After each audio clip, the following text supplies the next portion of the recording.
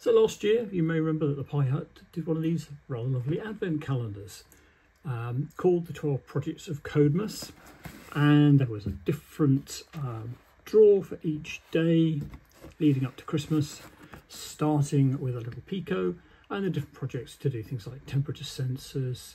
There was a strip of lights, all sorts of stuff, motion sensors. It was great fun. I did a different video for each day. Well, you can buy this again this year, and I'll put the link in the description. But this year, they have one which looks absolutely identical, but it's called Let It Glow. And as the name suggests, this one is all about things that light up.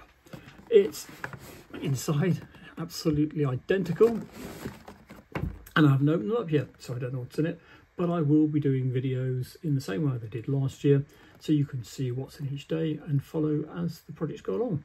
So check back on the 1st of December when I'll post the first video.